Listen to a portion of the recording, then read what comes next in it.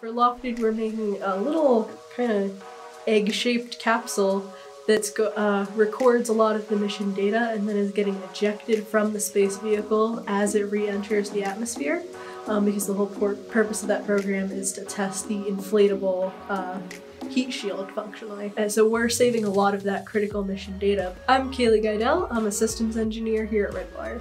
When we were working on LOFTID, I was the test team manager, at least part of the time that we were working on LOFTID.